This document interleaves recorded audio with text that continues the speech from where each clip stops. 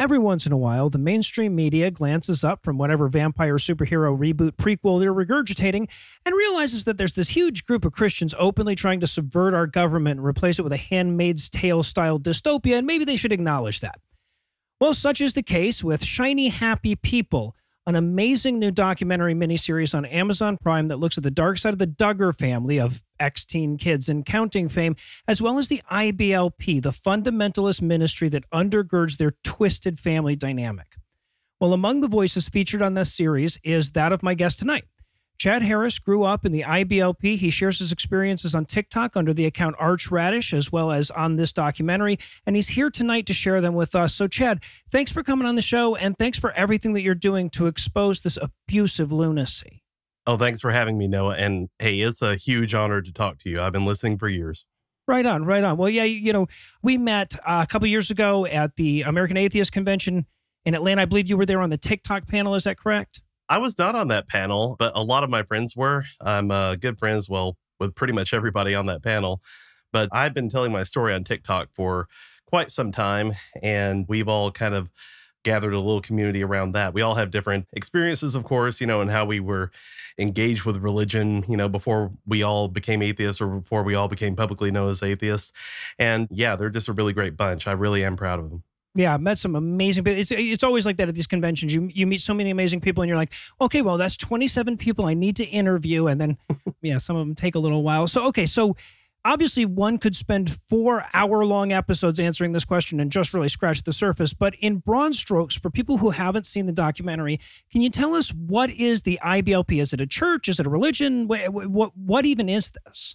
It's so much bigger than any of those things, actually. It's an entire organization.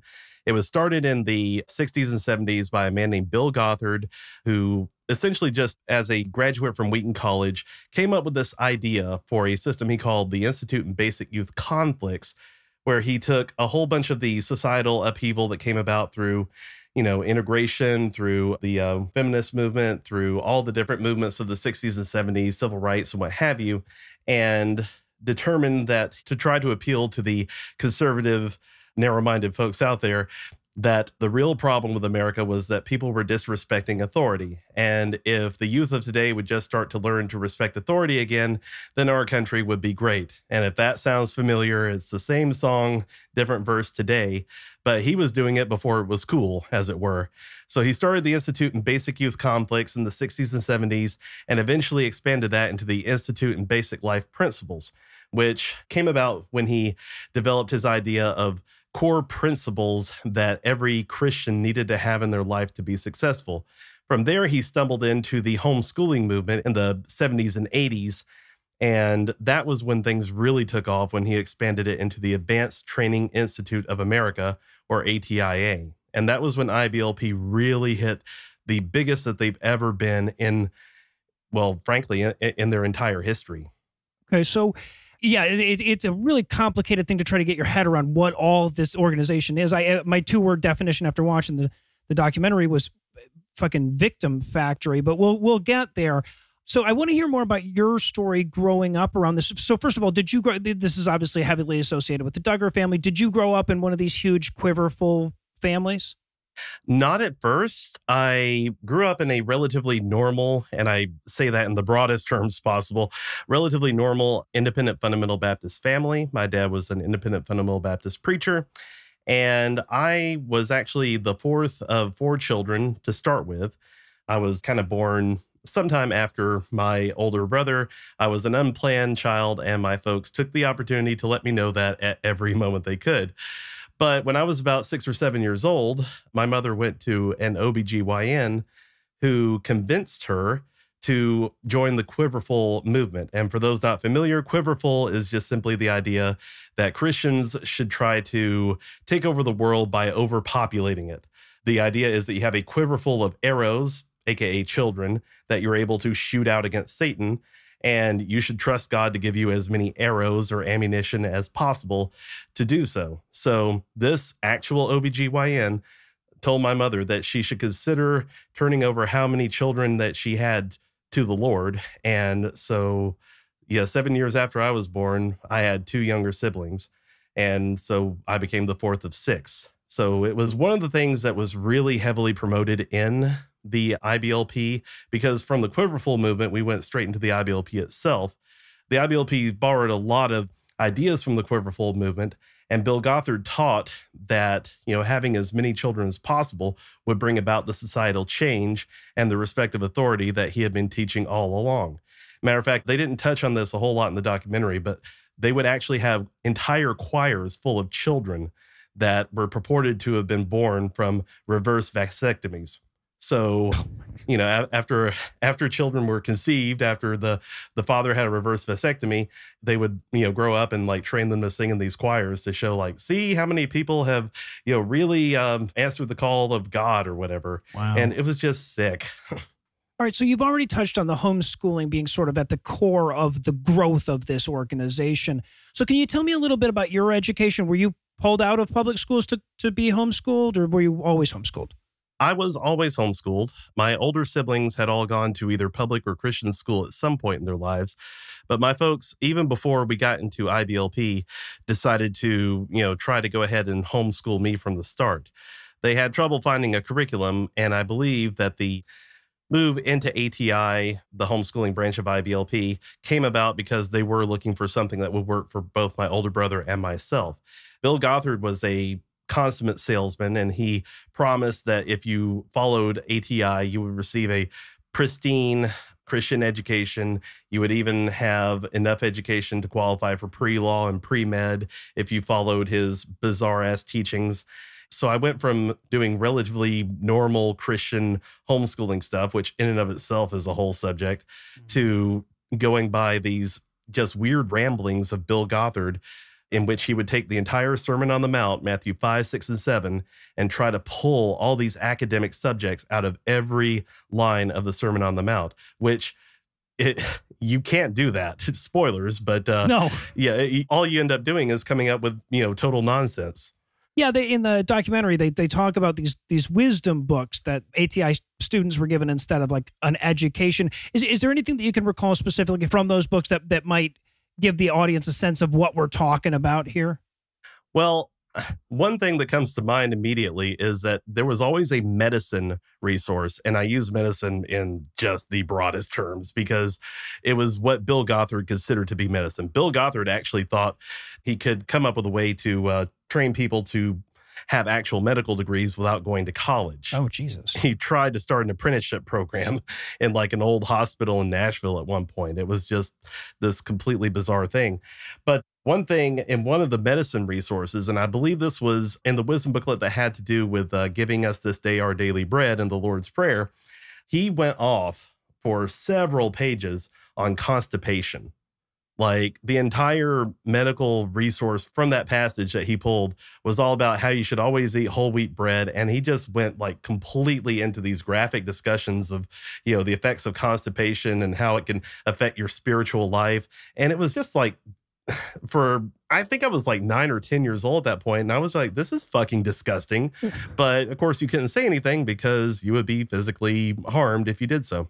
Right. And that's what you're getting instead of like, sex ed or something like that. That's crazy. Okay, so now obviously I feel like I'd be remiss to talk about this subject at all without talking about the abuse fostered by IBLP. So to the extent that you're comfortable talking with us about it, of course, what kind of abuse did you experience and witness growing up around this organization?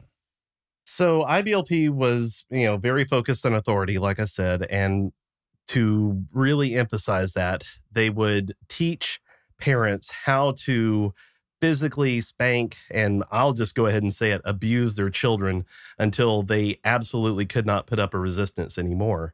And this is one thing I know that they cover in the documentary, a concept called blanket training, in which they would put infants on a blanket, entice them to crawl off of it, and punish them when they did. I do remember seeing that growing up quite a bit. I was too old when we got in to really experience that myself. But I do remember that I was spanked and abused for long periods of time physically. And the goal, according to my folks when they did it, was to get me to stop registering an emotional response at all. If I cried out, I would just be beaten until I didn't.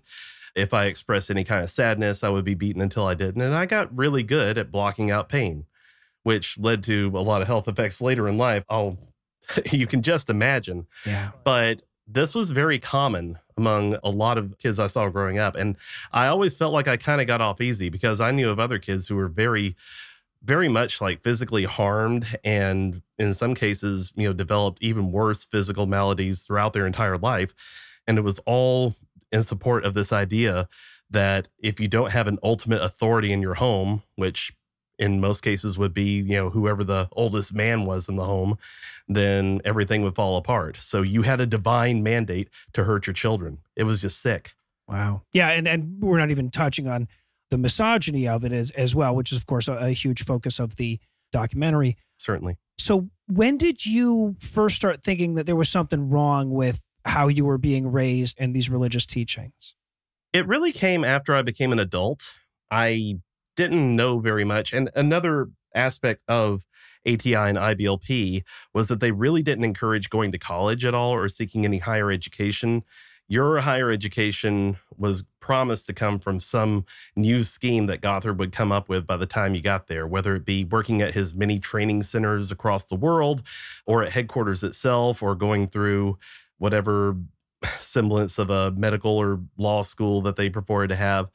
You weren't really encouraged to do higher education. So when I left home at 19, I really didn't have any direction where to go. And I started working for a fundamentalist church. And there was an abuse scandal that happened in that church. And I knew it was wrong. And I knew that the pastor of that church who perpetrated it was unfit for ministry.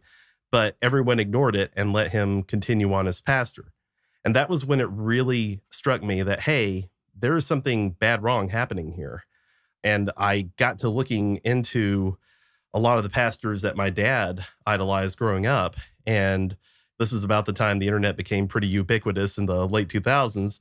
And I started seeing all these stories of abuse and of just children being harmed and all these arrests that kept coming about. And I asked my dad about it, and he said, well, we just don't talk about things like that because it's bad for the ministry. And that was when I said, well, I didn't sign up to hurt people. And around this time, Bill Gothard was also accused of sexual harassment of many of his workers.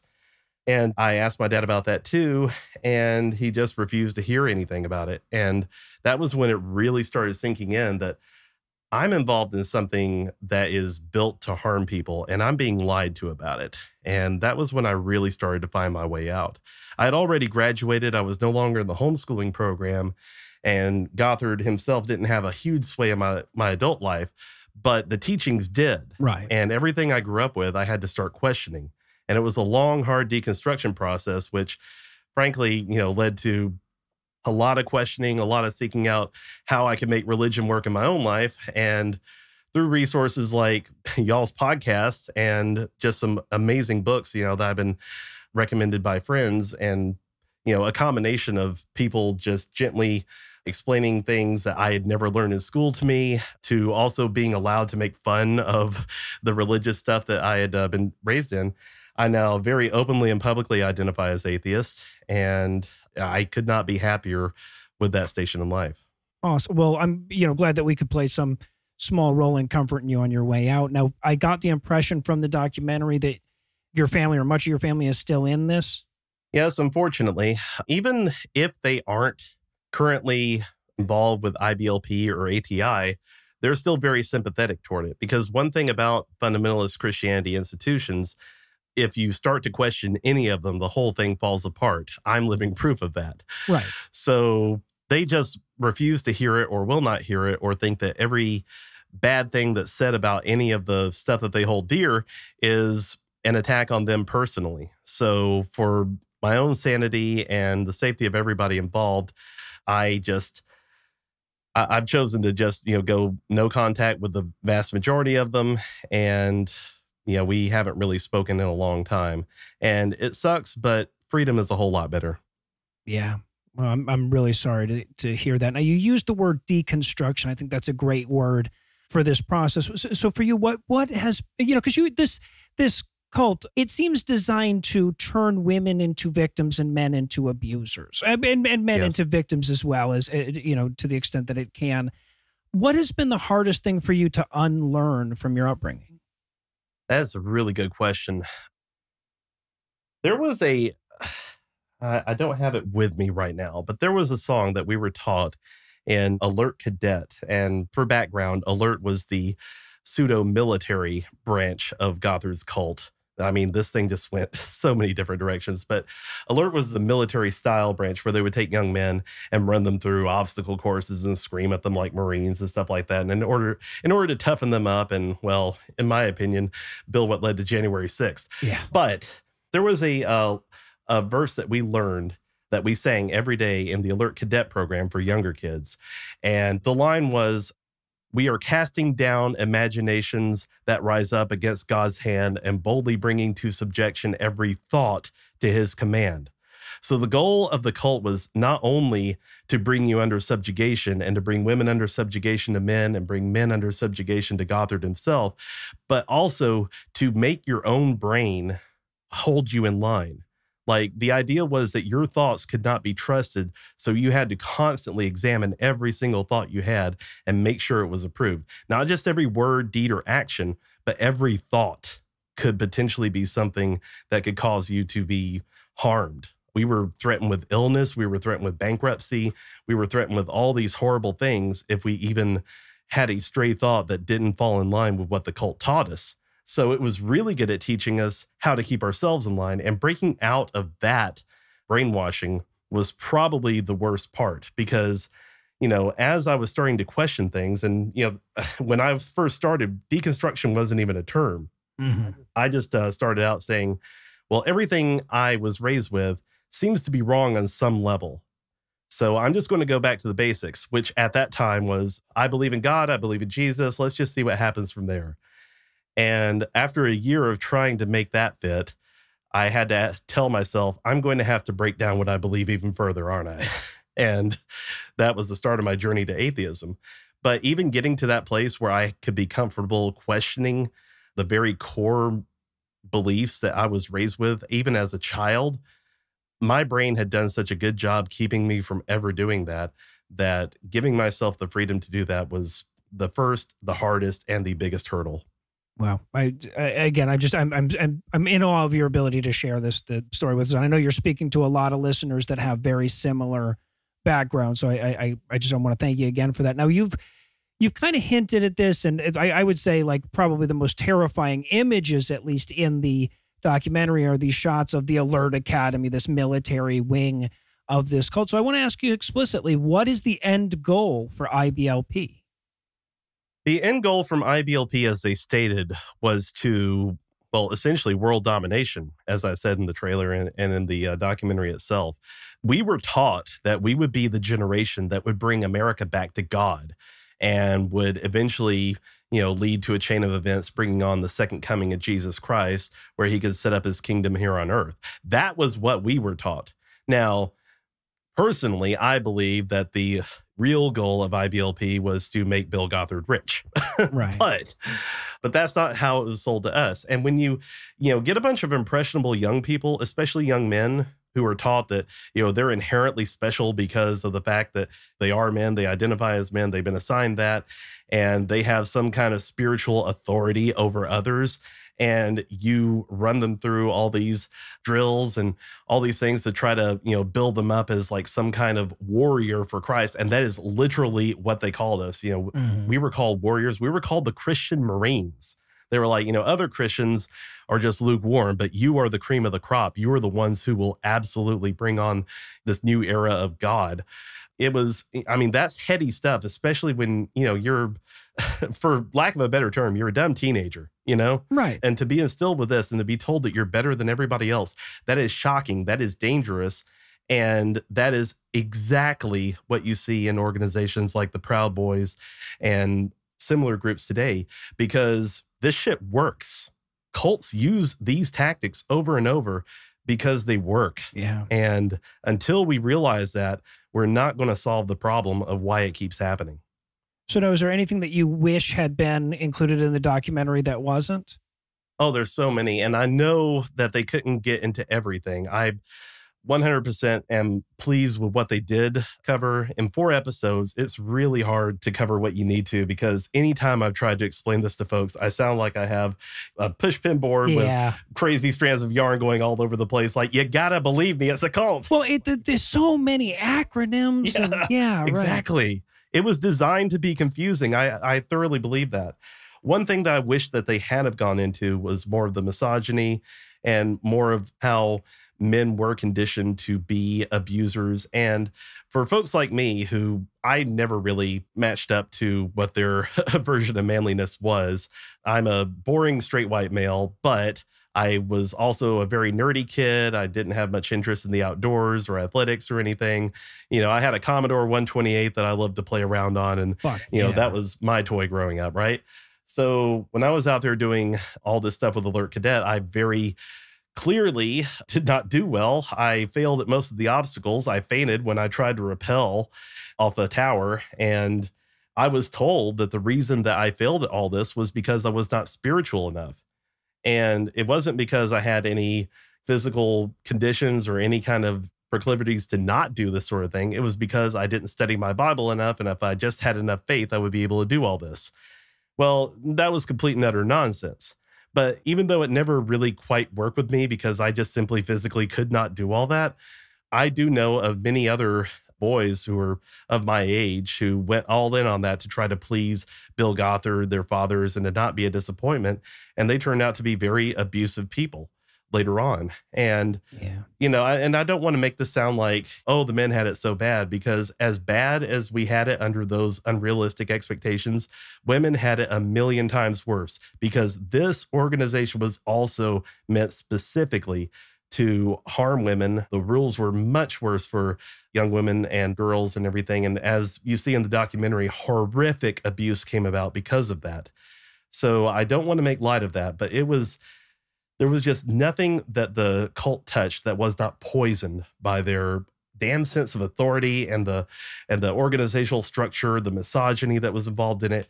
It ruined everyone's life. So what do you, I mean, I feel like there are several fairly obvious answers, but I'd still like to hear your opinion on this. What do you hope to accomplish by speaking out? First and foremost, I want the cult gone. It's been around long enough. It still exists today against all odds. And I think part of it is because they've enjoyed obscurity in plain sight.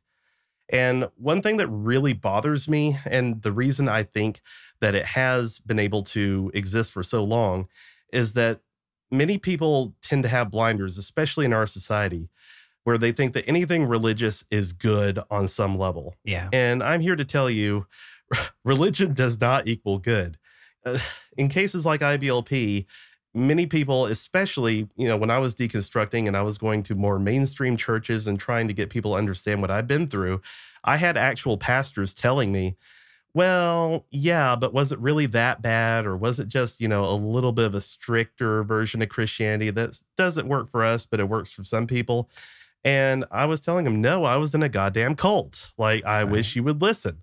And now people are starting to maybe pick up a little bit on it. I have received tons of messages from people who have grown up in this, tons of people who said, I never realized it was as bad as it was. Well, that's because everyone treated it like, oh, well, it doesn't work for me, but, they seem happy. All these children seem so well behaved, especially with the Duggars being the poster children for this cult. Everyone looked at the Duggars, 19 kids, but they all love each other and everything runs so smoothly in their household and they clearly love each other while the cameras are on.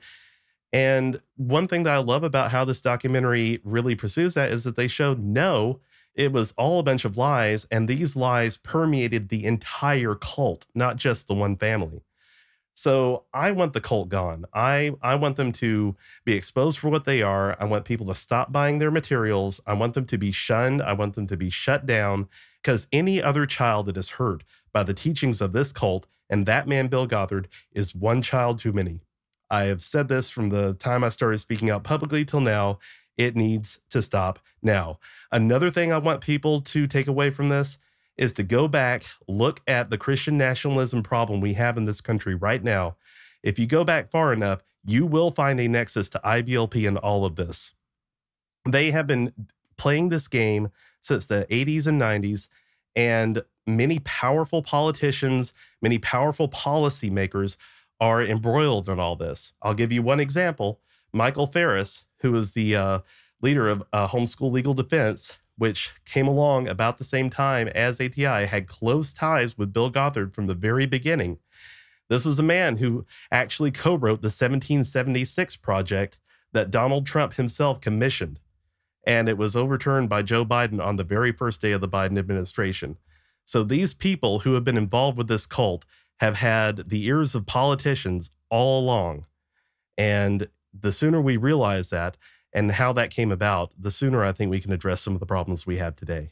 Wow. Yeah. Yeah. No kidding. And that's the real shame of it, is that the documentary, it really like tucked a lot of that stuff. And again, I don't say this as a criticism to the documentarians. They were trying to cover a lot of stuff, but really it just stuck all that stuff in the last 10 minutes and like, oh, by the way, that's also the reason the country's burning down. Now, so given the demographics of our listenership, it's almost a guarantee that right now you're talking to people who are going through the same process as you went through and are continuing to go through and are far earlier in that process. So is there any advice that you want to offer to them while you've got their ear? I would like to say that getting out is an accomplishment in and of itself. And if you're still in IBLP, or if you're in a high controlling religion or cult and you need to get out as safely as you can, because I understand that there are a lot of people who simply cannot do it safely, but as safely as you can, try to find resources and try to find people who will help. They do exist out there. And if you're in a position to where you are able to share your story and you are out, I would encourage you to consider doing so. Because, I mean, I'll be honest, I'm privileged city. You know, like I said, I'm a boring straight white male and everything, and I have less to lose than a lot of people out there. So I figured, well, you know, if it can do some good, I'll share my story. But I really encourage anyone who has experienced this to go ahead, share your story on whatever platform you can. I did mine on TikTok, but there is just so many ways that you can get your voice out there. The more that we are able to go out there with our voices and to say this is wrong and people need to do something about it, the more chance we have of making a difference. Because ultimately what brings these organizations down is when enough people shine the light on them. The very reason they were able to perpetrate all this abuse for all this amount of time was because people like my dad said, we don't talk about this. And I'm here to say, if we do, it dies on the vine. Wow. Well, Chad, I think I speak for the entire audience when I express my admiration for your efforts to expose this shit and your willingness to talk about, you know, some pretty tough stuff. A quick reminder for the listeners that want to hear more from Chad, you'll find his TikTok channel linked on the show notes. And if you want to see the documentary, I highly recommend it. It's a tough watch, but it's something that everybody should see if they're able. Look for Shiny Happy People, Duggar Family Secrets on Amazon Prime. Chad, thanks so much for your time. Noah, thank you so much. I really do appreciate this.